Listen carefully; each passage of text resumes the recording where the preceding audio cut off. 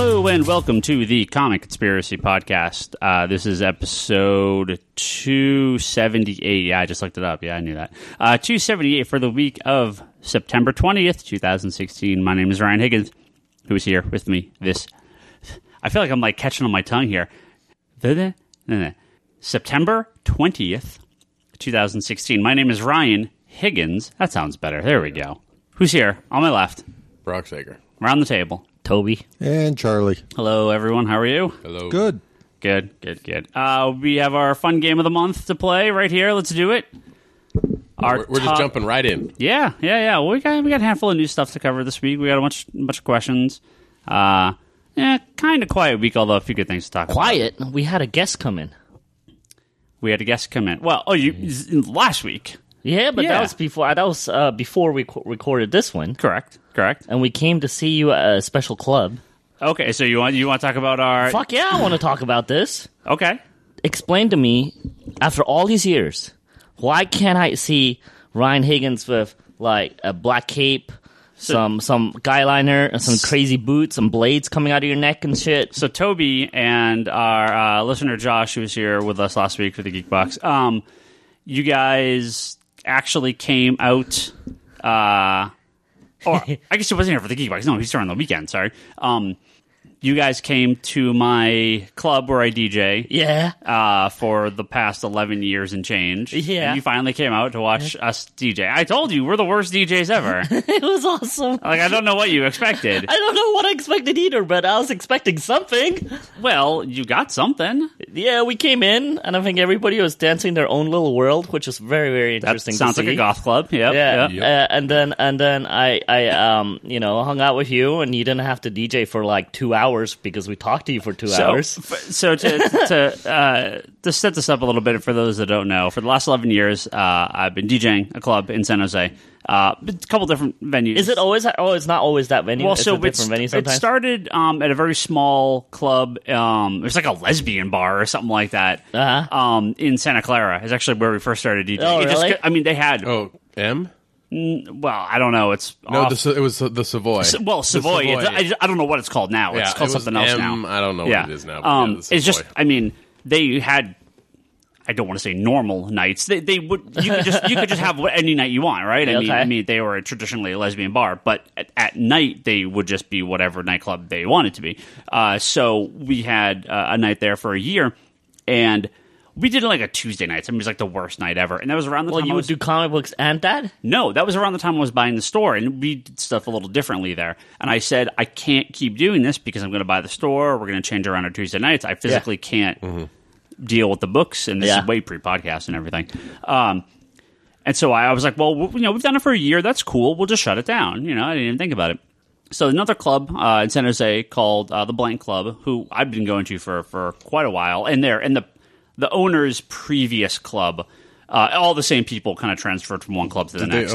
Did they own the Cactus? It was the Cactus, okay, yeah.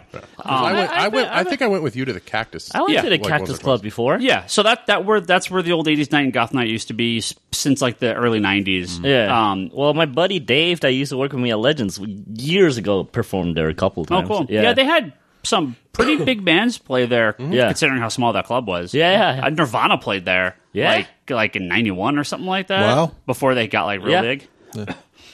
So they had us do a one-off there because they like needed like a fill-in night, and I kind of knew all the DJs and the owners and stuff, and they were like, we got a really good turnout, and they asked us to come back the next month, and for 10 years we just kept going back. Yeah. So they actually sold that club and bought a new club, and that's way bigger, like 4 times as big. Yeah. And the problem with the stuff that we do, it's like we're not San Francisco, we're not LA, we're not New York. I mean, it's a small group of people that are going to be into the stuff we play. So ever since we moved to this new club, I've been like, this is too big for the crowd we draw. The same amount of people at the Blank Club, it fills the place. Right. Yeah. But when you have a place that's 4 times as big, you have to draw 4 times as many people to have the same feeling. And I know that's not going to happen. They probably enjoy it. They have more space to bubble dance, But it doesn't look. Yeah, it looks really sad. No, it feels slow. Yeah, and that was a busier night than we had there. Yeah. So that's why I've been saying, like, I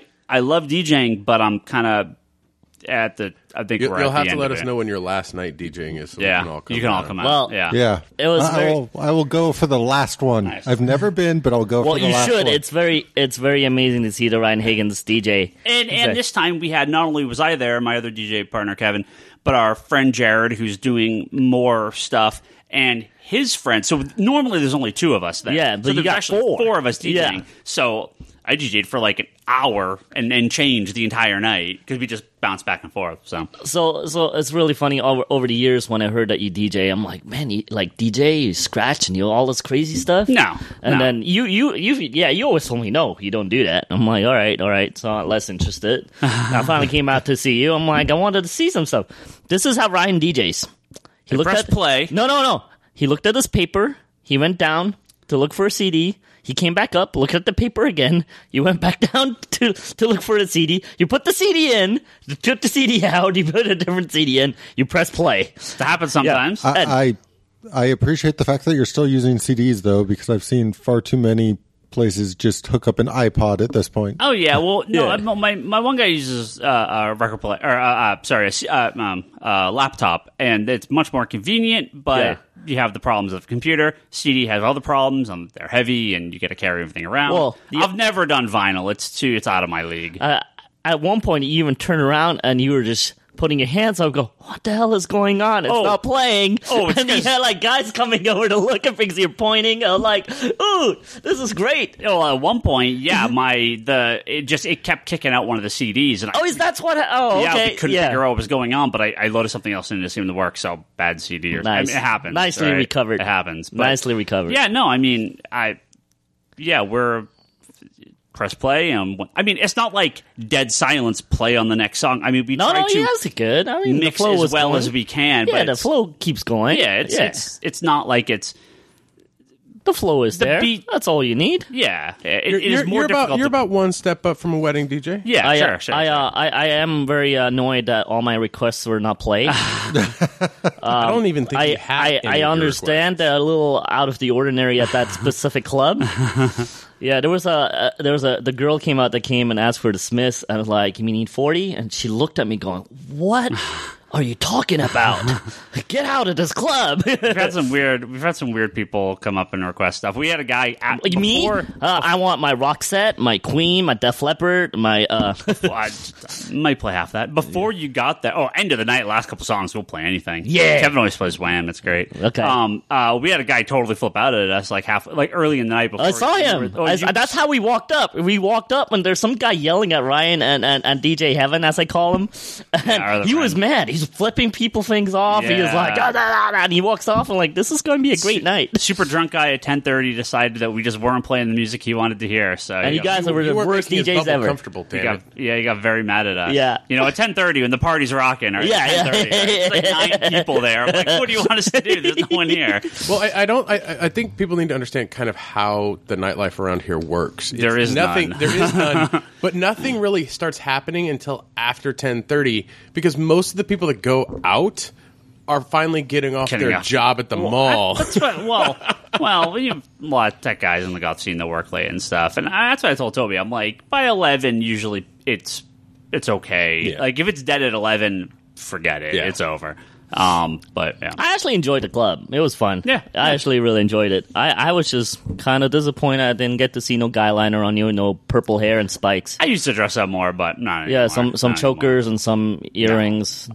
I never went. Why? I've always had an earring, but giant boots. I have my dogs. I never got like really crazy dressed up. Some people black fingernails. I used to do that all the time. Yeah, even I know. I'm just lazy now. That's all. That's the problem, man. Stop being lazy, man. Let's talk about comic books. Why I want to see some shit, man. Stop being lazy. Maybe I'll go for Halloween. Maybe they should just request Leanne to post old pictures of you. You've seen some pictures. No, they're great. I think they're awesome. That's why I was so excited about coming to this club, and I was like, Ryan just looks like Ryan. What's going on? Yeah. Well, let's talk about some comic book stuff here. Wait, that's what they're listening for. The actual thing that we do here. Yeah. We have some comic books that sold through the month of August 2016. A lot of comic books that sold August 2016. Let's play our fun game of you guys guess what title sold. But then we're going to have a nice long conversation about this month's sales charts. It's an extended part of this segment. So there are some titles, guys. August. Batman? Batman, yes. Batman 4 and 5. Number 6 and number 7 comic at $152,000 and $142,000. Keep in mind, those are returnable still to this point. It always feels like cheating when it's double shipping in a month because it's just like, if something's in the top 10. Yeah, it's 5 titles instead of 10. Harley's number 1. Harley is number 1. Harley Quinn number 1 at 359,000 copies. The only reason I know that is I've moved so many boxes of our Harley covers. As well as number 2 at 116,000 copies. Was number 2 sold? Yeah. It was number 2 spot? No, that was number 9. That's number 9, okay. Yeah, number 1 was the number 1 spot. Now, keep in mind, all these books are reduced by 10% because they are returnable. So, Harley sold closer to 400,000. And not only that, the average comic sales chart is thought to be about 10 to 20% under what they actually sold. These are estimates. So, Harley could have broken 450. We just don't know the top number there. But I'm assuming like store exclusive covers are not returnable and all that kind of thing. So of that 400,000, there's 24 covers? 80 covers. There was 80? Yeah. Oh, Jesus. Yeah. So about half of that is not returnable? Yeah, maybe 40% is not returnable. Yeah, because I mean they had to get like they had to get 3,000 of each one, right? Yeah, at least at a minimum. Yeah. No, wait, that's 80 counting the sketches. The sketches, right? Okay. So minimum 4,500. So there's copies. probably more like it's a lot. It's a lot, but actual covers it's 80, but actual art is only. Yeah, I'm just saying that dropping the total number when part of what props it up is all the incentive. Oh yeah, the first 3 books on this list are We'll talk about the number 4 book in a second. At least the top 3 books here on this list are absolutely because of store exclusive covers. There were 3 of them this month. The next one is Suicide Squad. Suicide Squad, yep, number 3 for issue number 1. Sorry, is the number 3 book at $217,000. Also, Suicide Squad Rebirth that's the one shot. That's the number 5 book of the month at 177,000 copies. All-Star Batman. All-Star Batman number 1 is the number 2 book of the month at 289,000 copies. That, of course, has store exclusive covers along with Suicide Squad. We are only missing number 8, 10, and number 4. 8, 10, and 4. It's one Marvel book on here. Holy crap! Really? Yep. Was there a Civil War 2? No Civil War in August. Star Wars? No Star Wars. Oh, wow. Star Wars got beat out. What book came out in August from Marvel? It's not number 1. I mean, it's the first part of a story, but it's not number 1. Oh, is that Is it Amazing Spider-Man? It is Amazing Spider-Man. Number 16 was the number 4 book at 185,000 copies. Because of store exclusives, right? We'll talk about this in a second. Okay. That's the first part of the Dead No More? The before Dead No More. It's the prelude to the thing. Yeah. But I always count preludes as part of it. Sure. So number 8 and 10. 8's a book that still exists. It's still around. It's a normal shipping. It's a DC comic. It's one of the Rebirth books. It's a big title. It's Detective? It's not number 1. No. Okay. Is Detective 10? Nope. Okay, so Detective didn't hit there. Number 10 is a Rebirth title. Rebirth number 1, a special one-shot. Oh, okay, so it's a Rebirth title. Yep. So the Rebirth... last month. Red Hood and the Outlaws was last month. Nope. Supergirl was last month. Supergirl. Yeah, that makes Supergirl sense. Rebirth number 1 was the number 10 book at 112,000 copies. We're missing number 8. It's a big team. Justice League. Usually 7 people on it. Justice League.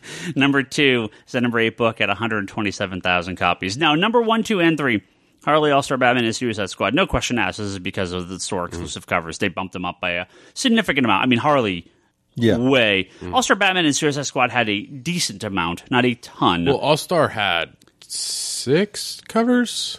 They had or was it 5? They had like base covers. They had 5 base covers. Okay, 5 base covers. Sorry, no, they had 4 base covers, the sketch, plus store exclusive covers. I mean, the blank cover, you mean? The blank, the sketch. Yeah, sorry, the blank cover. Yeah. And Suicide Squad had the 2 covers. Plus, it had that awesome Libre Mejo variant. Plus a handful of store exclusive covers. I mean, nothing like Harley. Harley had, I think, 80 covers. Those 2 had a handful on top of that each. So, maybe another 20, 30,000 copies. So the majority of All-Star Batman and Suicide Squad is not store exclusive covers, and I think probably about 40% of Harley is from store exclusive covers. I mean, these books would be probably the number they would be this high anyway. I mean, they just wouldn't necessarily be number one. Yeah. These books would probably be in a very similar order, or not too far off from this. I mean, All-Star Batman may have been a little higher because it had so many base covers, but how many did it sell again? All-Star Batman? Yeah. 289,000. So, this Amazing Spider-Man number 16 at 185,000. This is sort of the weird outlier because the previous issue of Amazing Spider-Man sold 83,000 copies. And I mean, it's a good seller, right? But it sold, 87,000 copies for the previous month. So I don't actually know. Was that a Civil War tie-in? No, there hasn't been any Amazing Spider-Man Civil War books. So it's just this before, but I don't think. There was a little bit with the Iron Man, Miles, and all that going on. That was in Spider-Man, not Amazing. Amazing hasn't had a Civil War tie-in. And so I don't know if this is a misprint, or I don't know what caused this book to go so high. It's not because of the start of the crossover. I mean, there were some variant covers, but something else is going on with the Spider-Man book. I have no idea why it sold 100,000 extra copies. Maybe Dan Slott bought 100,000. Maybe he did. So I'll poke around after this episode to see if I can find out why. But I was blown away when I saw that it was on this list. I knew Spider-Man was on the top 10. But I didn't realize it was number 4. It was number 4, and that it was more than double the previous issue. It's not because of this story arc. Like, I'll tell you right now, it's not. Maybe somebody at Marvel paid a store to order a shit ton of them. That'd be a lot of money and unlikely, but I don't know why. So maybe there are a number of store exclusive covers, and I just didn't know it. But there would have to be. It's a weird arc in general that they're starting right now. Yeah. Well, again, for 100,000, okay, so you figure maybe a 10% boost, 20% boost because of the story arc. It's not going to go crazy. So you're up to 100,000, you're fine. But where did these extra 80,000 copies come from? You're talking 30 store exclusive covers at that point. Yeah. There's no way. So maybe a con. Could be. And we've seen this with a few books. This Champions book coming up. The belief that Scholastic ordered. Well, wait, did Marvel's collector box include it? I don't know. I don't think that's part of it. It shouldn't be. Well, because if they did a variant cover for their collector box, but that shouldn't be through Diamond, is what I'm saying. All right, so I have no idea. And it's the same with Champions. Obviously, Champions is getting variants from it's selling to other markets. Maybe they sold them to Disney. maybe these are going straight to the Disney stores and everything. I have no clue. Yeah. But it's a crazy amount of extra books. Yeah. So we just need somebody to tweet a picture in a warehouse of you sitting on all those boxes. Yeah, that's real weird. So comichron.com, which you should all go check out. What's the guy's name? Absolutely. John Jackson Miller guy that runs the site. Absolutely great. You should try and reach out and see if you can get him on. Maybe. I've sent him. We've talked on Twitter once or twice. Let's see here. Let's see. He has 20 years of reporting. This is now his 20th year of doing this. And Diamond shipped 10.26 million comics to North American retailers in August. It's the highest it's been in the entirety of the Diamond sales charts. It slightly edged out April 1997. And the only reason that was, it was the very first month where all the publishers, again, were carried by Diamond because there were times where Marvel backed out of Diamond and other companies. So, and this was when the bubble burst for the comic industry. This is around the same time that, by 97, it completely burst. So we're still increasing over the height of the mid-90s bubble, which is just ridiculous. If we go first 1 year ago, units shipped. Go ahead. Given the fact that, I'm just trying to think, because some of those early numbers for like Spawn #1 and all those were like crazy high, right? But they didn't have sales charts going back to 92. Okay. Yeah, they don't go back quite that far. Because how many? They used to print millions of copies of the old stuff. Like some, like there was tons of that stuff that was being printed. But there wasn't 600 comics released in a year. No, and I'm sorry, in a month. Yeah, no, there was only maybe a handful of them released. Yep. But I mean, Action number 1, didn't that have a sizable print run?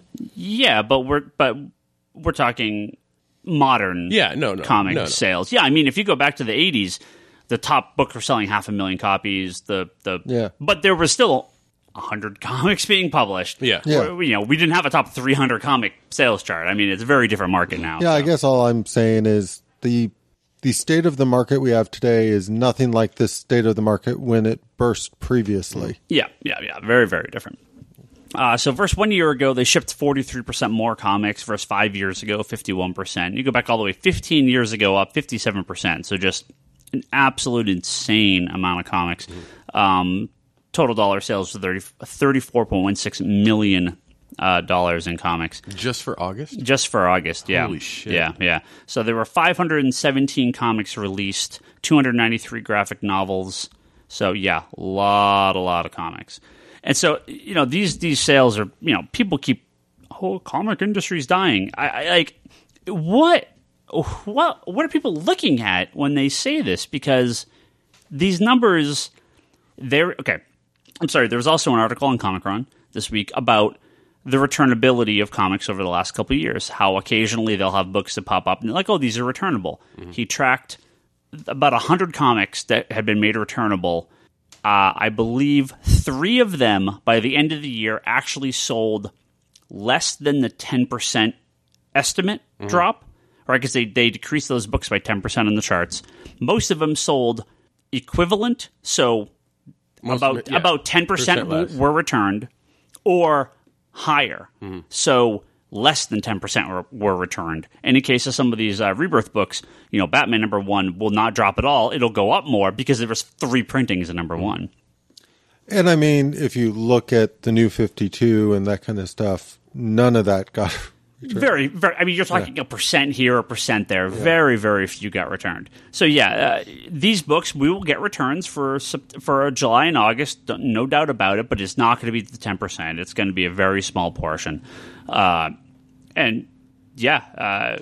just a critical success, just every way you look at it. Well, back to your comment about people saying, "Oh, comics are dying." It's like, yeah, I don't understand where that logic is coming from. Based on, I mean, if you look at the amount that's coming out in comic books, and I mean, there's more of a variety now than there really has ever been.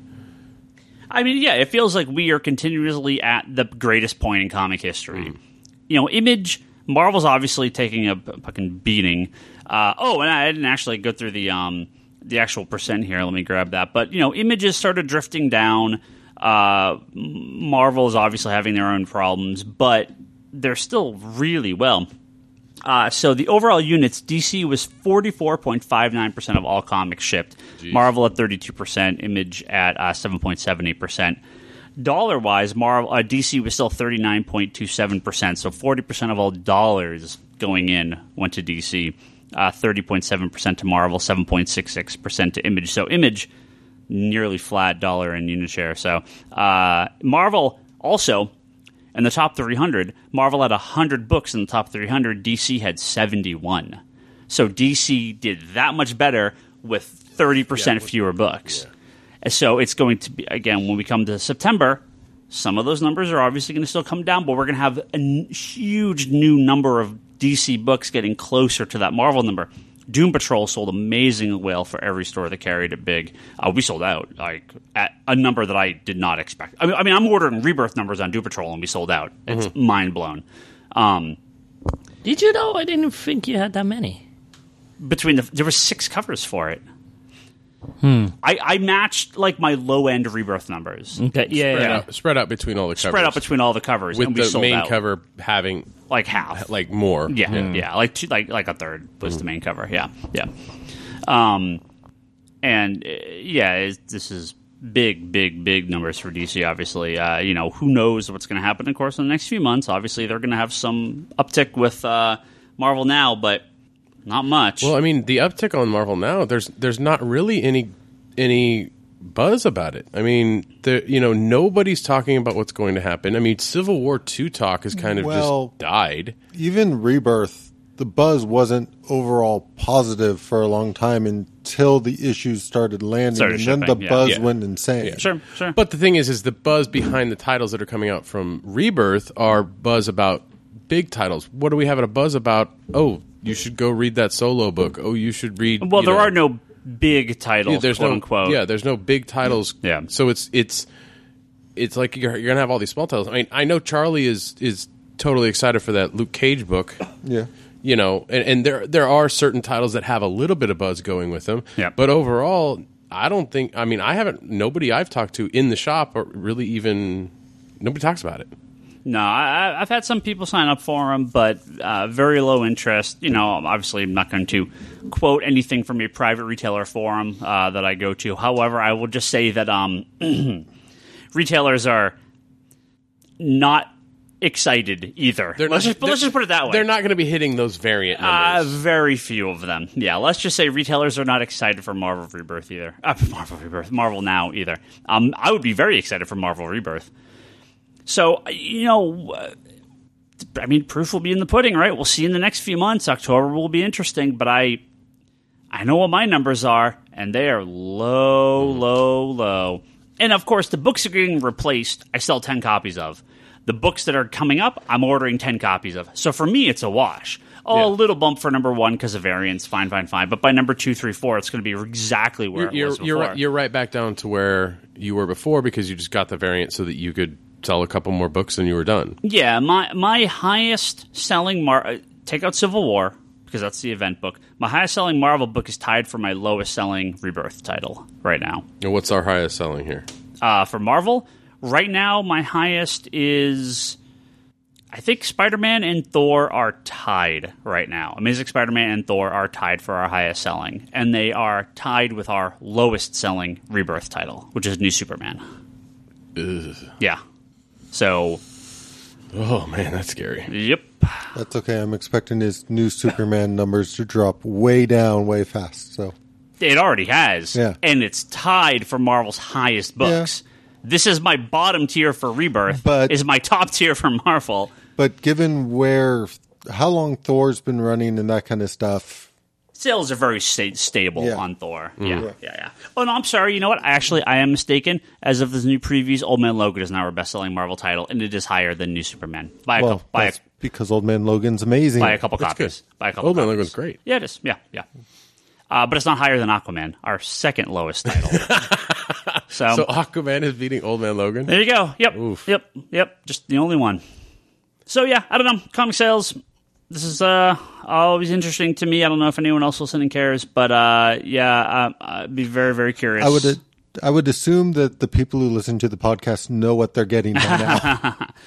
So if you think Marvel... 278 episodes in. Yeah, so if you think Marvel is going to take this laying down, you better not believe that because they're going to come full force with Marvel Now and bring you the greatest comic that's ever been published. And I'm sorry. They're releasing 50 variant covers for USAvengers #1. Sorry. 50 state covers, yes. We are getting USAvengers #1 is getting 50 state covers, just like Justice League. No. Huh? Not US Avengers, USAvengers. USAvengers. Yeah. USAvengers. Sorry. Whoa, turn that porn off. Toby, what's up? USAvengers #1 good stuff, though. Is getting 50 state variant covers mimicking the good stuff he was talking about was the porn. I just wanted to clarify that. Mimicking the Justice League state covers from a little while ago. Justice League of America, the one that #1, yeah. Who was that? Brian Hitch? No, that was. Can we can that book and just have a U.S. agent book? I'd be all over that. 50 U.S. agent variant covers. I'd be all over that. And so, of course, the great state of California, our home state, gets the most asshole Avenger of all time, Iron Man. That's our Avenger here. Oh God. Captain America is Delaware, and so all these random characters are going to appear. It's just one character on the cover. Yeah. Where's Speedball going to go? If he's part of it, I'll buy it. You'll buy one copy. It's going to be some deep south, I'm sure. I am excited about the new Hulk book that got announced. They announced a few new titles as far as Marvel solicitation. Thanks, Tayo. Hulk. Huh? Yeah. Well, I'm saying thanks to you who was pointing it out to me. Yeah, just Hulk. It's a She-Hulk book called Hulk, but she's very angry. Yeah, I'm really looking forward to that book. I would be very angry if I was her too. So. Yeah. Yeah, they cut the she off of my book. What the fuck? Yeah, spitting out of the events of Civil War too. No, I'm really looking forward to that. Wait, you mean the event that's not going to be done by the time this comes out? Yes, correct. Stop being Get over negative. it. No, but he's true. It's entirely being true, negative. but it's a given that we covered last week. Yeah. I'm sorry, I wasn't here. That's okay. We all forgive you, bro. Jesus. So I again, won't do that shit to you when you were missing a week or 2 or 3 in a row. things like this. I try not I to hate hit you. You got a 3. new puppy. I hate you. Things Damn like these cute covers will get a bump, obviously, for one issue, but we'll see. Al Ewing's a perfectly fine writer, but this, a third tier Z grade spin-off Avengers book has no hold with any audience right now. I don't see why it would sell better than New Avengers or anything else coming out right now. So, in fact, it'll probably sell significantly worse because of the characters that are on the team, and Al Ewing's just not a draw for most people. So, who's doing the She-Hulk book? She-Hulk? I don't remember the artists. It looks good. I can look it up, but yeah, I'll look it up. Well, if there's one person at Marvel that says that we're not ordering enough comics, it's our favorite friend, and our favorite friend meaning someone I've had a long block on Twitter because he's really annoying. That's Dan Slott, writer for Amazing Spider-Man, Silver Surfer. I thought you were going to say Bryce Larson. No. Bryce Larson. What did you do to him on Twitter? Bryce Larson, who's going to block me on Twitter if I don't stop posting political stuff. Oh, well, yeah. So Dan Slott, perfectly fine writer, kind of an annoying guy, but man, he's insufferable on Twitter. I'm sorry, I can't deal with him. He did put out a nice long twitlonger, appropriate name there, where he said Wait, comic that's a thing? it's just a long message you can put on Twitter. He says, comic retailers, please read. You did not order enough copies of Clone Conspiracy #1. Clone Conspiracy #1 being the miniseries event for this Dead No More thing that's going on with Spider-Man. He says, maybe we didn't explain this well enough to you, but Clone Conspiracy is the core Spider-Man title of the year. It is the event book of the year. Now, for a series called Dead No More, and a comic called Amazing, and a story arc called Dead No More, and a comic called Amazing Spider-Man, why would you call this book Clone Conspiracy? Why not Amazing Spider-Man, The Clone Conspiracy, or Amazing Spider-Man Dead No More miniseries 1 through 5? Like, this book is... Why is this called this? So I ordered it, like I order everything else, as a weird little crappy miniseries. Well, this is your main book. Customers don't know it. Retailers don't know it. I said this on Twitter. I not even tagged him, and he still retweeted me. He still found it and answered me. I said, if your book is called... If Clone Conspiracy is your main title, it should be called Amazing Spider-Man Clone Conspiracy. He said, yes, this is our fault. This is Marvel's fault and our fault. We should have done this, but we can't change it. The book hasn't come out yet. Of course you can change it. Well, they probably already printed it. I think he means... No, the book was on FOC this week. It was not too late. They knew. They could have changed this if they wanted to. They could have pushed it 1 week and changed it. Changed the art. Could have happened. When he put this up, it had not finalized orders yet. So he agreed with you. He agreed with you. Yeah, and then said, but we can't do anything about it, sorry. They may have bosses. Well, any event, I just want to point out that the last time Dan Slott went to the internet specifically saying, you need to order more copies of this. Trust me, I can't give anything away, but you need to order more copies of this. Yeah. That was the start of Superior. Yeah, and that was a very different time for people. I'm just saying that he doesn't do it often. But the thing is that was in Amazing Spider-Man.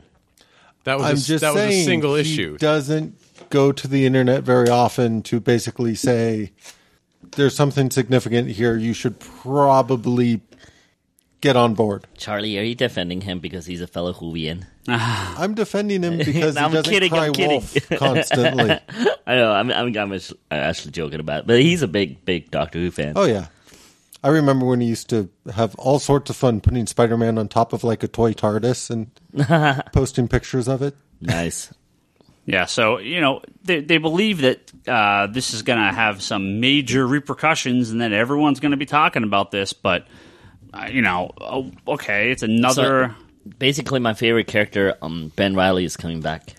Yeah, when you say Clone and Spider-Man, Ben Reilly is coming back. People the do original not- Scarlet Spider is coming back to join the new Scarlet Spider. I would not order a single extra What? copy because of that. What? You need to order. Okay, one extra for you. Maybe 2 if the cover is cool. But right, I mean, okay, if it's that big, tell us more. Tell us why. Is more, make it returnable. Or do something. No, Yeah. you're just going to be, nope, order big. Nope, sorry. If it's that important, you would have found a way to make us care. Well, I think a lot of times it's like you order big on Marvel. What are you stuck with? Books. Everything. Yep. Like it doesn't pan out. Yeah, Charlie, your example of the Superior stuff, that it's a fair example of when he said something and yes, it panned out. But how many times since then has it been who ordered this big, and stores are stuck with? Yeah, but there's a difference between a statement from Marvel itself saying order this big because it's the typical sort of PR and everything, and somebody who's known for, let's just put it this way, if Jeff Johns said people need to order this book because, Ryan would have already ordered it by then before he even finished the tweet. Oh, the top numbers would have been from Ryan. He would have just bumped them up by 20%. 50. but I'm just saying that this could be crap and this could be the proof that you can't listen to him, but so far he hasn't cried wolf, so there's something to that. I think the issue is the clone conspiracy.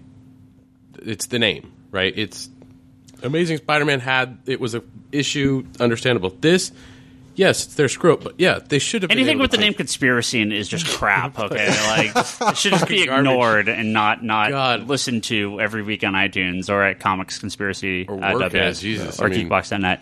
But if it's that important, you fucked up. And you've limited your sales from start, and maybe I'm just saying if you didn't at least do a minor bump because of that, it may end up being you who fucked up if that book does take off similar to the last time. I mean, I'm matching my Spider-Man sales, and I don't see them going any higher than that. I don't see that this is going to draw in a ton of extra people, maybe a few, and we're getting some variants. There's always variants, so there's your 25% bump because there's a handful of variant covers. So, but we'll see. By 2, 3, 4, I expect it'll be the same as Spider-Man. Well, it's a mini-series. It's like it's an event book, so it's an event miniseries. Oh, okay. And what are they going to do? Bring back Ben Reilly? Or, sorry, what are they going to do? Bring back Uncle Ben? Maybe Ben Reilly? Okay, both of those are terrible ideas. Uncle Ben as a spider. Like more Spider? You know what? They're bringing back Doc Ock is what they're going to do. Sure, okay. Yeah, we saw that was gap. I mean, that's been telegraphed the entire season. Yeah. The entire series. No, it's okay. Marvel wants to be considered seasonal. But I don't even know, that's not, bringing back Doc Ock's not I mean, it's big within the context of Spider-Man, I guess, but that's not extra sales. I mean, he's been there the whole time. Yeah, but the whole idea of, okay, so I have been reading The Amazing Spider-Man, and the way they've already kind of shown what they're doing with Dead No More, and it makes sense to me why it's called the Clone Conspiracy. I caught up on it. It's been okay. It's a clone octopus? Well, but I guess what I'm saying is, Do we have if they lots bring of back Doc Ocks? Doc Ock, it doesn't necessarily mean it will be Doc Ock with the same level of abilities or whatnot. They could go any which direction with this. They could give him spider abilities. They could do whatever the fuck they wanted. I don't know. Maybe they're going to bring back Uncle Ben, or maybe they're going to show the Uncle Ben that died was a clone, and the real one's been out, being a spy. Kill yourself. So yeah, I thought that was a good merger of the origins. no, it's so terrible. Like Dan Slott can keep trying to push this Spider-Man, this clone stuff, but no. Actually, I don't know. Technically speaking, Marvel's been trying to come up with a way to redeem all the Spider-Man clone stuff for years now. keep trying. Yep. So we actually got an email about this very similar topic. So let me read this. Scarlet Spider costume is still the best with the blue hoodie. There's an email from Lester. There's a Twitter Lester question Hayes? from Lester. He says, "Why does Dan Slott get so much hate for Amazing Spider-Man? Last month's issue sold over 185,000. What gives?" Well, we talked about that number is not real, and we don't know what's up with that. So it's 100,000 copies more than normal. It sells about 80,000 copies. Dan Slott gets a lot of hate for Spider-Man, and I think it comes from part of it's just asshole Twitter, right? I mean, that's just people are assholes on the internet, so you get that group of they're it. tweet holes. For me, every volume of Spider-Man that he's been involved with has gotten worse than the previous. The start of this series was bad. It has progressed. It has gotten better. So you're talking about volume as when they relaunch it #1? Yeah. So you have like Big Time and you have his early stuff, which was good. Kind of classic Spider-Man. That was the right? stuff when it was broken up and they had the different creative teams coming But in. he was full-time. But then he became full-time. So it was towards the end of it, but there were breaks in between his So runs. that, I think, is the best Peter Parker Spider-Man, right, that he's done. And then you have Superior, which was awesome. We all loved Superior Spider-Man. Yeah. But that was the Doc Ock Spidey, so separate, but equal to his previous run. Okay. Then you get the next volume, which introduces Silk, and that just kind of meandered all around, and then you have the Spider-Verse stuff. Basically. I mean, they set up the whole Peter Parker dealing with the aftermath of stuff that Doc Ock did while he was in his body. That was the aftermath run. The Silk came in, and then it finished with Spider-Verse, and then after Spider-Verse we got... Well, then we have the new volume, which goes back to Mr. Negative, one of the worst... or not Mr... What's his name? Negative? Mr. Negative? Mr. Is that his name? No, Mr. Man? No, Negative Man's the No, DC that's guy. right. Sorry. No, Mr. Negative. I like bad character that he keeps shoving back into the book. At least we're not getting that alpha asshole character again. Like, that character was legitimately the worst character ever. Oh, but Alpha? I forgot about the one he was that. trying to mentor? Yeah, remember that piece of shit God. character they tried to force into Spider-Man for a couple months there? Worst character. At least they aborted that quickly. Yeah. But Not soon enough. abort Mr. Negative, too. They aborted it quickly enough that I repressed all knowledge of it till it just got brought up. Yeah. But, I mean, what...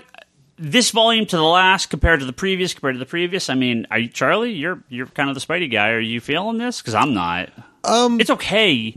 There's certain aspects that they've done that I've enjoyed quite a bit, but the main sort of arcs of what Spidey's doing hasn't been the stuff I'm enjoying. It tends to be more the Peter Parker interrelational stuff has all been good. Mm-hmm. So, Well, this is the new one where it's kind of like he's the big business guy now. He's got like the army of Spider-Men that he's kind of taking over. He's not really an army, but yes, he has a handful of Spider-Men that he can kind of call in when he needs to, and then he has Shield's involved. His head of security pretend to be Spider-Man occasionally, just so people don't think he's Spider-Man.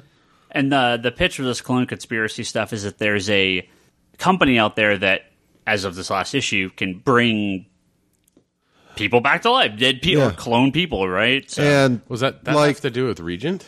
no, this is separate. Regent, another character. Regent appeared briefly in what I was talking about before with They beat Iron him Man down. and there's got another character that defeated needs and to all go that away. fun. But no, this is a group that kind of came out of nowhere, claiming they could essentially clone organs and whatnot to save this guy's life, and then Peter Spidey sense started going crazy. But I guess the interesting part for me where they kind of did it is he sent in his head of security, Prowler, to go get more information on this company.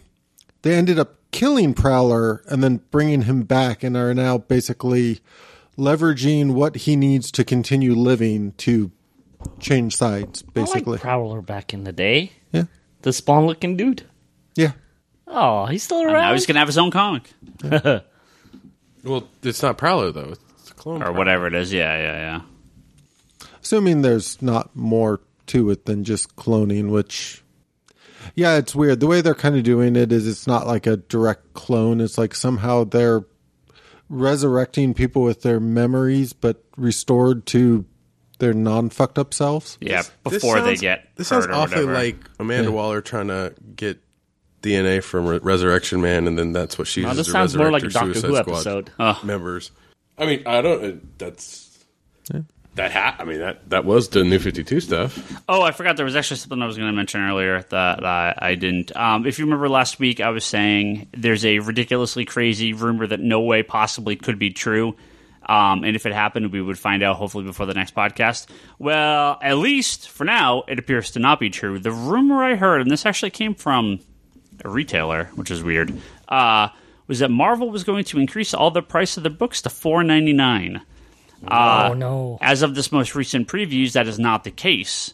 That is what I had heard. So hopefully this is not the case, and January sees a very expensive jump in Marvel's books. I don't believe they're going to do this. I firmly believe they will not do this anytime. No time soon, at least. Yeah, I would find it really oddly timed to be like, we're going to raise all the price of our books right after DC just kind of put a line in the sand saying we're keeping our books. Well, it could offset their dollar loss, but I think it would crush them as far as sales. Unit-wise. I think their unit sales would plummet worse than the price more increase. Stuff would get canceled. More stuff gets canceled means you're now leveraging the books that are selling to make up that loss, and you're back to where you started. I honestly don't believe Marvel's going to do it, at least in no time soon. They have been experimenting with a lot of $4.99 first issues and $4.99 and $5.99 annuals. So they're out there, but they are oversized. Isn't Civil War? Yep, but it's oversized. But it's an event book. It can get away with it. So they definitely have a number of $4.99 comics every month. There's a half dozen or a dozen of them. So they're out there. Deadpool does $9.99 issues. I mean, to be fair, it's not like DC doesn't have some $4.99 issues also. Oh, all the Doom Patrol stuff and Cave Carson, that's all $3.99. Like All-Star Batman is $4.99. That's $4.99. Yep, because it's oversized and has the cardstock cover. Sure. But I'm line wide $4.99. Yeah. I don't think is happening anytime soon. No. So yeah, I hope not. The Suicide Squad Most Wanted, that's $4.99, but that's like two comics. It's two comics. Yeah, it is two full issues. Yeah. So because it's two different stories. But is All-Star Batman's not double shipped though? No, it's single. Once a month, but oversized. Yeah. I think it has like an extra like 5 or 8 pages or something. All right, we got a handful of questions here. Let's get through some of these guys. We got one here from Problematic Cartoon on Twitter, but we got a reply here from a guy, Jared, on Twitter. He says, am I the only one afraid? Oh, so they solicited finally the Nova comic. Oh, they did? Yep, they did, and it's full of classified, redacted, blah, blah, blah, blah, blah. So they didn't. The word Rich Rider appears nowhere in this solicitation. Are you sure it's not spelled out in all the redacted black ink? So he says, am I the only one afraid that the classified Nova solicitation is hiding the return of Sam Alexander's dad rather than Rich Rider? And Jared replies, seeing as a variant to Sam, it wouldn't surprise me if this was Sam's ongoing and they just wanted to fool people to buy it. And using Rich Rider's helmet, but it's actually his dad coming back. Sounds exactly like Marvel. Just sticking it to me. Just sticking it to me. Just being like, hey, you know that Ryan Higgins guy? Let's fuck with him this month, okay? I really hope it is, because I have no interest in buying a Rich Rider Sam Alexander comic. I hope it is his father, so I can continue ignoring bullshit Nova for as long as this character is drawn out, till the real righteous Nova, the man himself, Dick Rider, comes back. Dick Rider, the best character of all time. That's what people that hate Rich Rider call him. They call him Dick Rider. But you don't hate him. No, I love him. I love Dick Rider. I love riding Dick, man. Okay. Jesus, we're quickly Richard Rider, quickly falling that bad. The one true Nova. He's coming back. Maybe not. That's what you know. What, you need to get that hashtag started. Hashtag one true Nova. One true Nova. Here's a question for Toby. Yeah. It's for all of us, but it sounds like it's for Toby. Oh, it's from Wesley on Twitter. He says, "What's up, Wesley? Who's your childhood comic book crush?" Mine was Psylocke, thanks to the great Jim Lee. I knew you were crushing on some on Jubilee back then. No, I think it was Psylocke also. Psylocke or Black Cat. That bathing suit. Yeah, that bathing suit.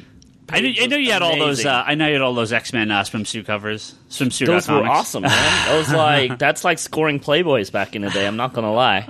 That was it. Horn, Mary Jane in the swimsuit, the big poster that they had. Yeah. No, that Psylocke in the bathing suit in that X-Men. Woohoo! But I think before that it was Black Cat, and I think it was Namor with the little trunks. I remember that. Dude, Namor had some musclies going on, man. I mean, and those feathers on his little ankles, you know. Yeah, Namorita. I'm gonna dig myself a hole here. I'm gonna just shut up and I go away with this nerdiness, I guess. Yeah. You, Ryan? I was just putting in a spot. I crush on comic book characters. Don't be Fuck ridiculous. yeah, man! Come on, man.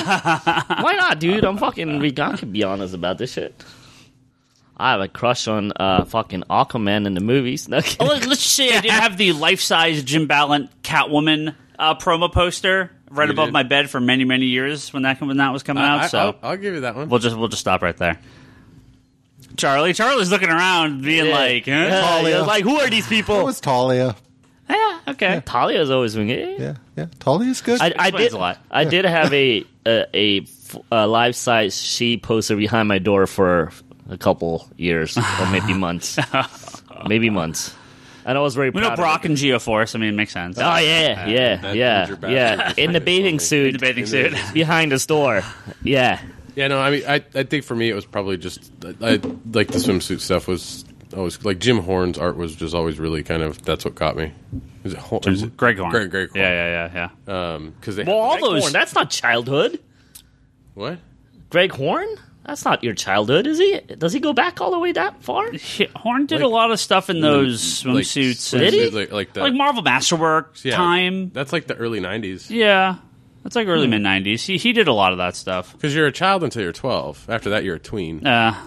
12 then. That's a Oh, yeah, different that's story. tween. Sorry. Now it is. This is slightly spoiler. I'll edit. Slightly spoiler. I'll edit a little bit of this. This is from Cisco. If you haven't read Detective Comics this past week, That's the one I haven't read. Are you serious? I haven't read Detective and I haven't read Suicide Squad. Those are the only two. Can we save this for next week, please?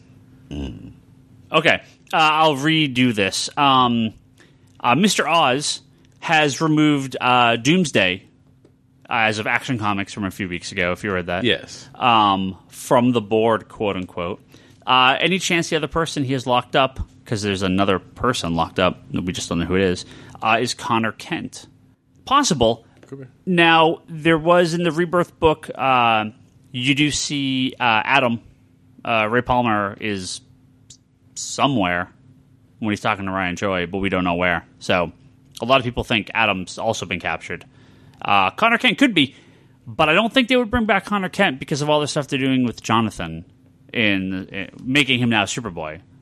He could still be Superboy. He could be Superboy Prime. older. Super, not quite men.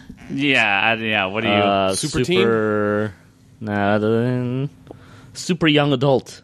There we go. For YA. Because Yeah. the Connor Kent, the Superboy, the New 52 Superboy, I'm sorry, never No, worked. they need to bring No. back Jeff Johns' Teen Titans Superboy. Yeah. That was the best one. Which I could see them doing through something like this because, don't get me wrong, I don't think they will replace the current Superboy by any stretch of the He's kind of imagination. cool, actually. I'm digging But it. I wouldn't be surprised if they try to use Connor Kent to be sort of like the equivalent of Nightwing, but Yeah. for the Superman family. I'm down for that. Maybe I have no maybe clue he's what the they leader would of the name Super him. Sons. Call him Flamebird.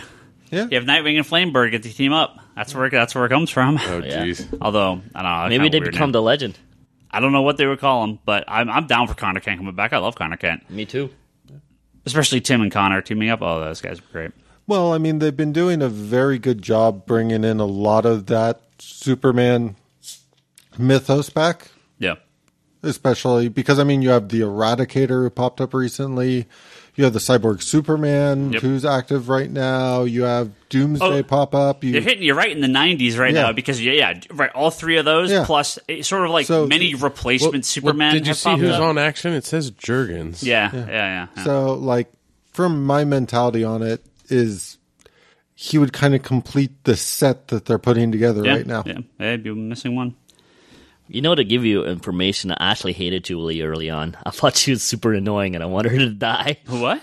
Jubilee? Oh, really? Yeah, no, I actually it wasn't like till later in life. I'm like, okay, I can understand this character now. Yeah. But early on, I thought she was hella annoying. There's a collar on that yellow coat. Problematic Cartoon also asks, ever have a customer only want to pull some issues of a book? Love Year One and Wonder Woman. The other story isn't great. So Wonder Woman's going back and forth between two story arcs right now. Actually, I have a customer that does the opposite. He wants the main story, not Year One. It happens. I mean, I have some customers that only want specific artists or writers or covers. So Wonder Woman's an interesting problem right now because of that, but most people get all of it. Both stories are great. And they're going to dovetail into each other at some point, so... Yeah. So at some point, somebody's going to be like, damn, I have to go back and pick up those issues. Yeah, they are. Well, the Cheetah... Suckers. The year one story, there's a Cheetah issue that's coming up that's going to tie in with the main story. It's not the next issue, it's the issue after. 8. I think it's issue 8, yeah. Yeah, so, issue 8 is... Because this just finished year one where Dr. I can't... How do you say her name? Cheetah's original name. Minerva. Minerva. I don't remember the last name. How's her last name? I can't remember her last name. But yeah. She just got there. Yeah, in year one. She just gets introduced, so it's really Barbara Minerva. Yeah, there you go. From Cisco. Oh, sorry, from Brett. We got another one from Cisco. We'll do that in a second.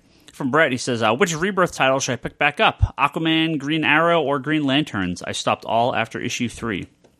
What do you guys say? I know my answer.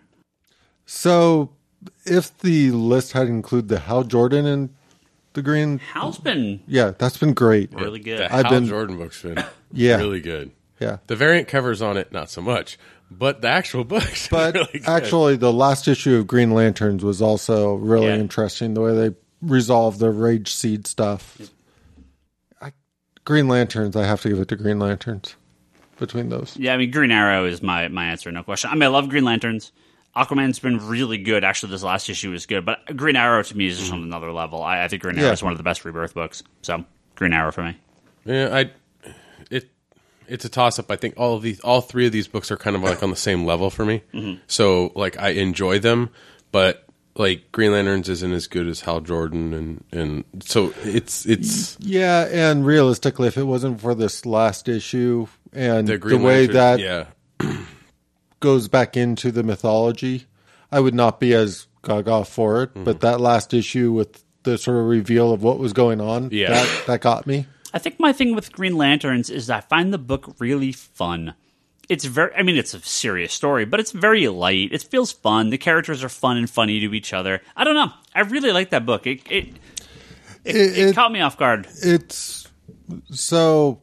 I guess the way I kind of look at it is when Johns was first leaving the title, and they had all these interviews with people. They kind of talked about returning it back to sort of the street level, that kind of stuff. Not street level as in, but like. What you get when you get to like cosmic street level, where it's not big galactic wars and all that. It's about sort of maintaining peace throughout. And then what we got from the actual book had nothing to do with returning back to sort of that patrolling your sector, getting involved in sort of the criminal activity there. Green Lanterns is that book. They're only dealing with their sector. Now, mind you, the threat in the first arc was a pretty major threat, and one that I kind of thought shouldn't have been you don't go out of the gate with as big a threat as the Red Lanterns for two characters who are supposed to be rookies. No, I think you do, but it's the Red Lanterns kind of rebuilding. Yeah. If I had a complaint about the Green Lanterns arc, it's the way they would just be like, but soon it'll be Red Dawn. Yeah. And we know, okay, please come over here because have I told you about Red Dawn? And the thing, when I wake up at 6 o'clock in the morning, I have to remember to talk about Red Dawn. Like, they keep going on. Like, what was that, Ryan? Red Dawn. Yeah. Atrocitus keeps being like, any reason to use the phrase Red Dawn in his comic. And it kept every time I saw it, it made me laugh because I'm like, okay, we get it. Your Red Dawn is coming. We get it. And the way they resolved it in the end made that work for me because it's not like the Red Lanterns were utterly defeated or whatnot. Like it did a very good job. They planted the seed. Yeah, exactly. Literally.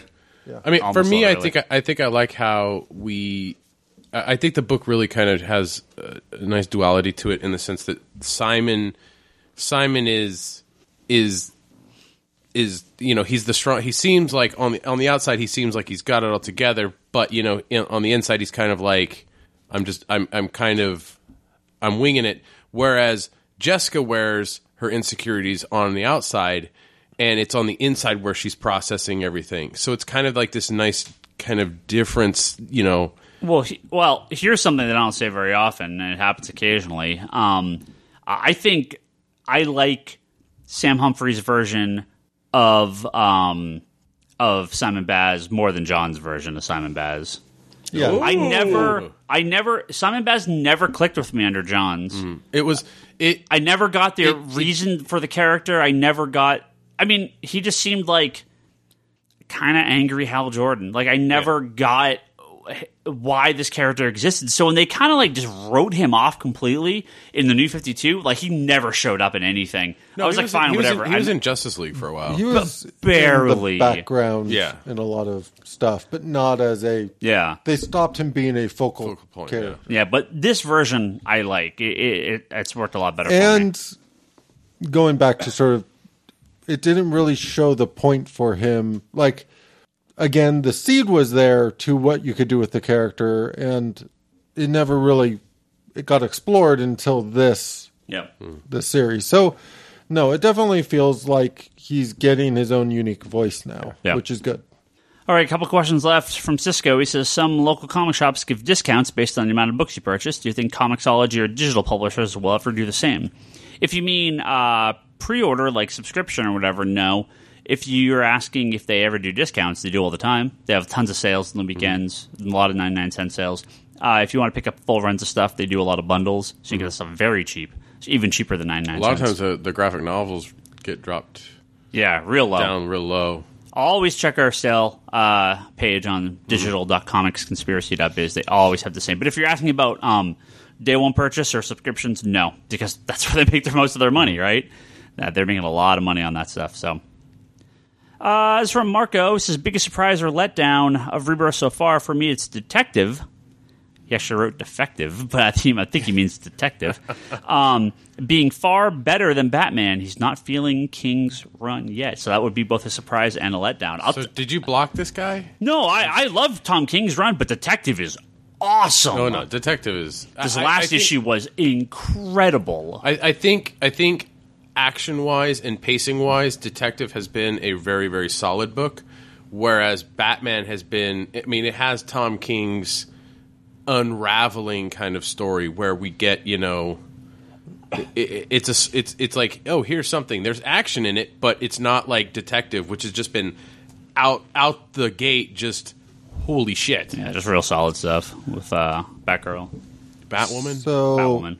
In terms of surprise for me, it's actually the Hal Jordan book, just because when they didn't pull Vendetti from the book, I was like, what the who has he got blackmail material on? Why are they leaving? And then I read his Rebirth titles, and I still was be honest. Like, I don't. But oh my god, these last couple of issues have turned me completely. It's Van Sciver's art that really does it for you. Oh, that was part of the reason why I was actually so upset when they announced the new team, because I'm like, that is the perfect artist for Green Lantern and everything, with the writer that has made me hate that book for... Now, Hal has been a nice surprise. I approach each issue waiting for the hammer to drop and just like be like, oh, that sucked. Well, you did have a hammer drop in the first in the Rebirth. See, like, I didn't hate Relic. I didn't actually hate there were some okay arcs. It just never... it was the first arc. It was that lights out, that first arc right after John's. It was an interesting concept. Where it was like, did you even read anything on Lantern But that's War? what I'm thinking. I'm thinking this series is either co-written by Jeff Johns or John sat Vendetti down and said, look, let me explain this to you. I'm pretty sure what ended up happening is Jeff Johns and him had a long conversation about what makes Lantern books great. Well, and as far as I know, they're still having these conversations. In some of the interviews, now the Rebirth is these are ending their first story arcs. People have said, oh yeah, talking with Jeff Johns, we talked about where we're going next. So he's still involved in all these books, and that he's so happy because we're going to get, 12, 18 awesome issues of all these Rebirth books. For me, biggest letdown for me so far has been New Superman. It has not clicked with me at all. I was hoping it'd be much better. Because it was kind of the black sheep of the book. It was a new character. It's a new take. But I love the Great 10 comics. Or the characters. I love what they've done with them. the idea of having like this more international Justice League sounded cool, but it just it fell. It's what Toby said about being a cheap knockoff comic, and I don't care about the characters. And when you're 3 issues in, you got to have something to hold on to, and I just don't care. See, I was hoping that would be my surprise, but from all the initial solicitations, like that wasn't really a disappointment. It was more like, yeah, this is as expected. As expected. Yeah. I think what's actually disappointing me a little bit is All-Star Batman. See, because I think All-Star Batman is bananas, and I really like it. But you and Brock have both said the same thing. Well, but here's my thing about it. I like the premise. I like, for the most part, what they're doing. But the betrayal aspect of it, where it's like everybody's sort of betraying Bruce left and right far in the story. It's the most Snyder Batman we've seen so far. It's Snyder with no... He can do whatever he wants to Alfred in this book, but I'm curious to see if he can pull it off, because you can't write off Robin, you can't write off Alfred, but how does Snyder play by those rules? What's the twist? What's the change? And that's where I'm hoping he has a reveal or something, but it's like you had the issue where it seemed like, okay, Alfred did this, and then like the next issue, it's okay, Commissioner Gordon's doing, and it's just like, you're killing me here. It's doing a good job, right? Yeah. What's the guy's name? Toby's guy from We Are Robin. What's the guy's name? Duke. He's cool. I like him in it. I like Duke. The backup stories have been good in All Star. Yeah. I think the difficult part for me is the art.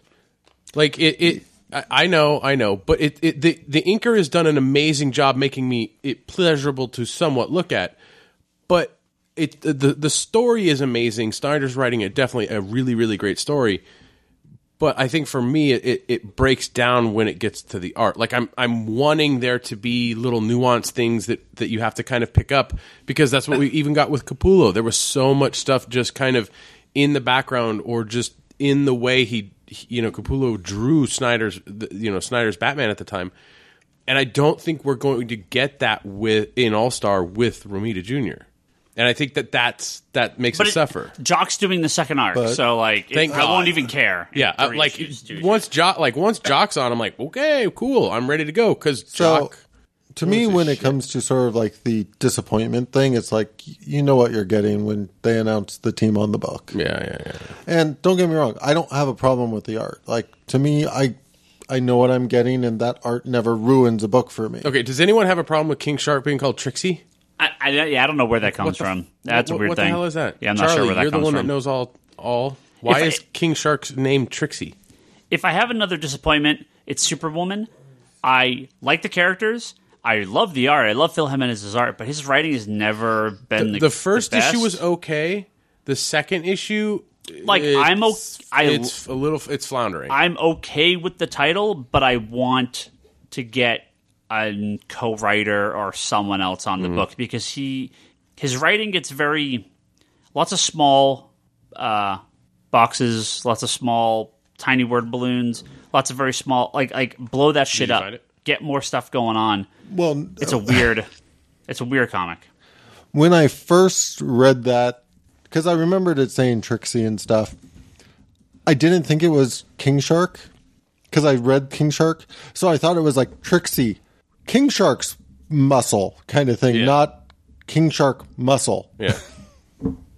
Yeah, no, it's... Oh. So I thought it was just some weird, obscure character that ran around with King Shark for a minute. Yeah, I don't know why they call him. I think one of the titles that I was actually pleasantly surprised with out of all these was the Blue Beetle Rebirth issue. It was okay. Like I was really hesitant about that, and I actually really enjoyed Jaime in this. I like the new take on it, but at the same time, the hardest challenge with the Blue Beetle book is keeping me reading after the first arc. Mm-hmm. So I'm hoping it's got a good hook, because, well, with the Jaime Reyes.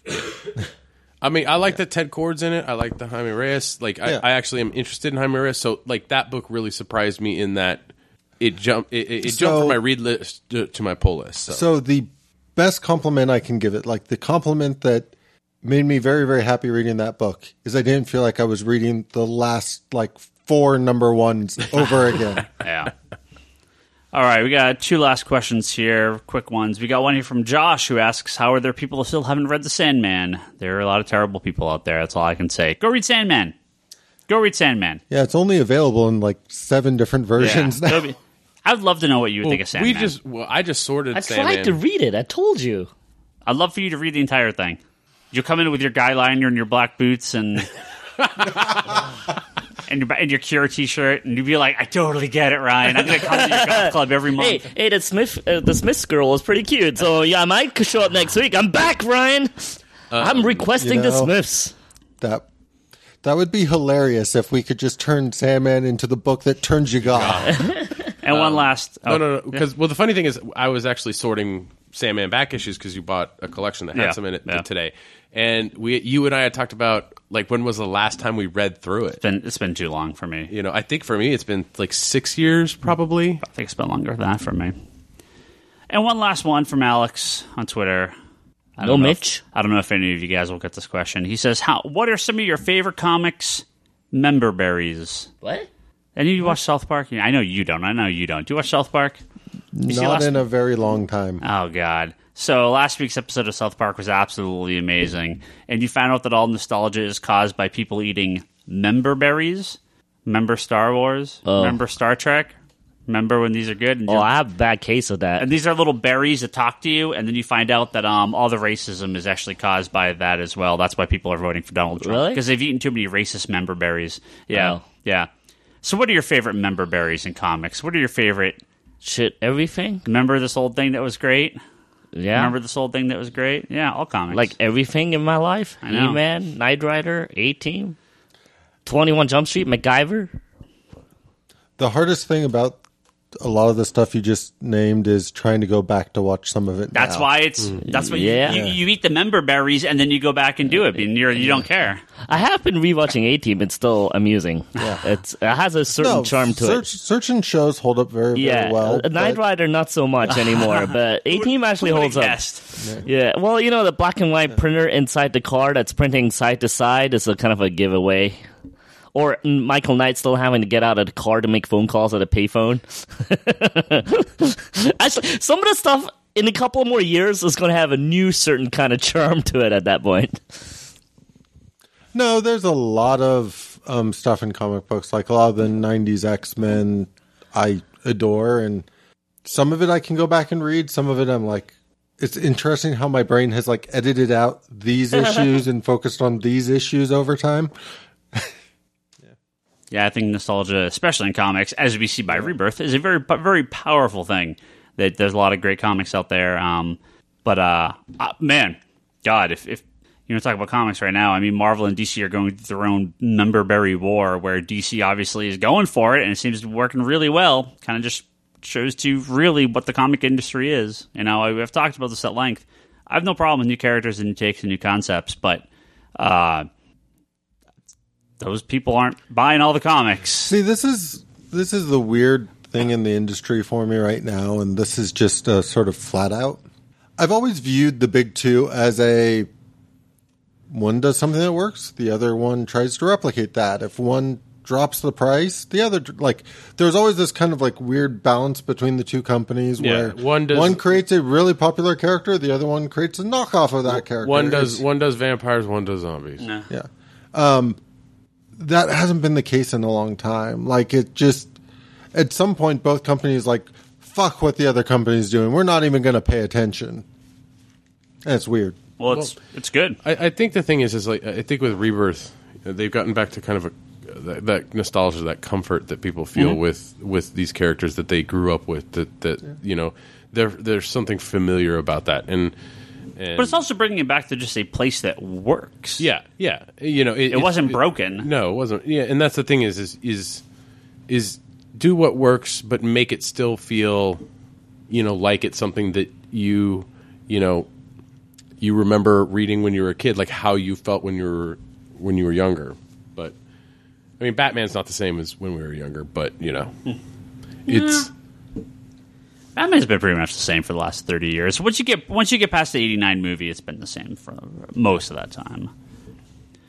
All right, we're going to go ahead and wrap up. Thank you, everyone, listening to this awesome podcast. I want to thank our good friends at Patreon here. These are our high-tier backers. Make sure you go support all their stuff. Albert Soy got an app on iTunes called Plant Everywhere. It's a photo sharing app. Check that out. Julian Titus has Nerds Without Pants podcast at pixelbit.com. Toby. Ryan Hess has Preach podcast. No pants. They wear pants on the Preach podcast. Oh. It's all pants. They only wear pants on the Preach podcast. In the desert, I doubt it. They wear pants on their head, pants on their chest. I Pants doubt on their it in arm, the pants on their desert. feet. Well, that's how you do. That's how you do it in the desert. I just thought they were wearing preacher uniforms. They might. In the desert, though, they're nuts. I've also got a Kickstarter up right now, Cat Story. It's a friend of Ryan Heston, so he's still got quite a ways to go, but he's got about 2 weeks left on his Kickstarter. I saw something about that cat. Like, you play a cat? Yeah, it's a little side-scrolling cat game Yeah. that his buddy's trying to get made for PC, and I'm not sure what else, so check that out on Kickstarter. Kickstarter.com. That has a lot more of my interest than the dude that came in here trying to convince us to buy his cat comic book. That's a great story. Yeah.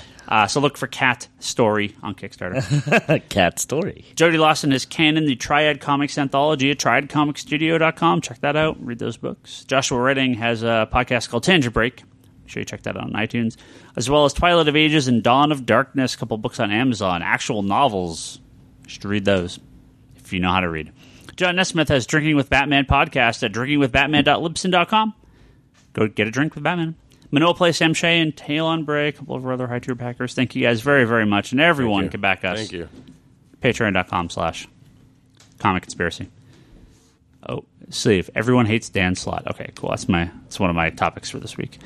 ComicConspiracyPodcast.com, Geekbox.net, and iTunes, where you can find this podcast and all of our other episodes. Rate and review us. And special, forgot to mention this, very special, if you are a Patreon backer, look for it on our new RSS feed, and please, someone tell me if this thing actually works. If you guys are able, because like people liked my post, and I'm like, did it work? Like, can you actually use this? Tell me, because I'm not a backer, so I can't test. Why aren't you a backer, Ryan Higgins? Because I run the Patreon. I want you to back it. I don't actually know if people can get this if they're backers. There's an RSS feed for all our bonus content for all the Bryce Brieflies, as well as New Kid on the Block, the Toby and Charlie Roundup. I would totally listen to a New Kids on the Block podcast by Toby and Charlie. Oh, yeah. Hey, if we get enough Patreon backers, anything is possible. It's called OOOO is what the name of the podcast is called. And we have to take lots of steps to get there. Yeah. I know. Toby was watching porn on this episode. It's pretty much twice the podcast for you this week because we recorded a fairly length. Yeah, we got a full hour in. I mean, so Toby and Charlie present the Roundup. Yeah, or the movie and TV Roundup, but whatever. So the Roundup is a nice ring to it. All right. Let's go with the Roundup. The conspiracy Roundup. Yeah, so Bryce is no longer the only exclusive guy on the block, but a couple of months ago, I kind of as a thank you to the backers, they do help us out quite a bit. I'm like, what extra can we do? So I kind of thought about, me and Charlie watch a whole lot of TV and movies. Normal TV movies that don't involve superheroes. Right? Yeah, and that too, but the superhero stuff too, and we really enjoy doing the TV conspiracy. I'm like, why not spin off a little bit on? I mean, we'll still do the TV conspiracy here, but we'll see if we could do a little bit of blue X-Men team to the gold team. That's the actual team here. But it's me and Charlie. If you ever want to know what it's like when Toby and I actually get together for an extended period of time and just talk, that's pretty much what this podcast became. It kind of is, because whenever we hang out, we start talking. I'm like, okay, I'm gonna go. And then we talk about something else, and then an hour later, I'm like, I gotta go. And then an hour later, it's like, I really gotta go. So we originally set this podcast to be like this, kind of like Bryce Briefly style, 15 to 20 minutes, maybe half an hour at most. Wait. Bryce Briefly is normally a long-winded thing. Yeah. It doesn't have a time limit except long. Yeah. Well, it has a time limit of, Bryce, we need to record the actual podcast now. Yeah. But Charlie and Toby are on their own time, so they can as long as they want. Yeah, so we kind of, we had a couple of topics we wanted to go through, and we ended up going full hour. Yeah. Now, we went on plenty of tangents. Yeah, this was some random tangent. So, I mean, I hope you guys enjoy it. I mean, like I said, we wanted to do this. I approached Charlie like maybe 2 months ago. And then it took us a month to actually get together. And I had to, if someone is recording a podcast, I highly recommend them to just watch a couple of YouTube videos. Don't do it like me. I just showed up at Charlie's place with a couple of gear and a couple of mics I borrowed from here like the day before. I'm like, hey, I grabbed me some mics. I went to his house, started plugging shit in. I'm like, all right, let's try this out and start pressing record. Yeah, there's some interesting outtakes in that one. Yeah, it's actually the intro. I left it as the intro, so it's in there. I didn't realize the board we had some effects plugged in. So pew, pew. Yeah, no. It was like it changed our voices, and I never realized it was doing that. And it was like we were recording. I had no idea. On that thing. It had like 25 different things. Like now I know I had 25 different effects plugs in built in. So yeah. So be on the lookout for a very strange intro where I sound very, very deep and Charlie sounds even deeper. But we cover Stranger Things, do some Tick, some Jean-Claude Van Damme Johnson. We never talked Tick. Did that pilot go up? Yeah. Huh. Yeah. See? Already this extra podcast is helping. Yeah, we'll have to talk about that next week. Some Get Down. What did we wrap it as? 7 Deadly Sins. Yeah. And a couple of little tangents. Yeah. So maybe once a month for you, and if you guys like it, we'll keep on going. Go. Yeah.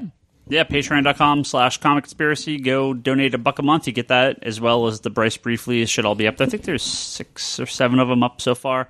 Damn it, we need to catch up, Toby. I know, we will. So, yeah, do that. Digital.comicsconspiracy.biz is where you can go buy all your digital comics from us. Thank you very much if you purchase through us and subscribe, so you never miss an issue as well. Also an episode of this. You can't subscribe through this at oh dear God, you're unraveling. Digital.comicsconspiracy.biz. Conspiratorrock.com, this Brock's video, pull list, and blog. Go check that out. Wanderers in the Fourth Dimension, this Charlie's other podcast, as if he doesn't record enough of these damn things. Etsy.com/shop/Leanne Hill Art. That's my lovely I really wife. felt left out when Charlie was doing something with his friends. He was doing something here. Then he was doing his Doctor Who thing. I'm like, fuck it, I need Charlie too. So I'm going to just go to his house with recording gear, and we're going to record some more shit. And it works awesome. well that way. Yeah. Geekbox Comedy Button, Good Job Brain, L Talk Podcast, and Manga Machinations. Thank you guys. Listen to all those. Listen to this. Listen to something else. Oh, jeez.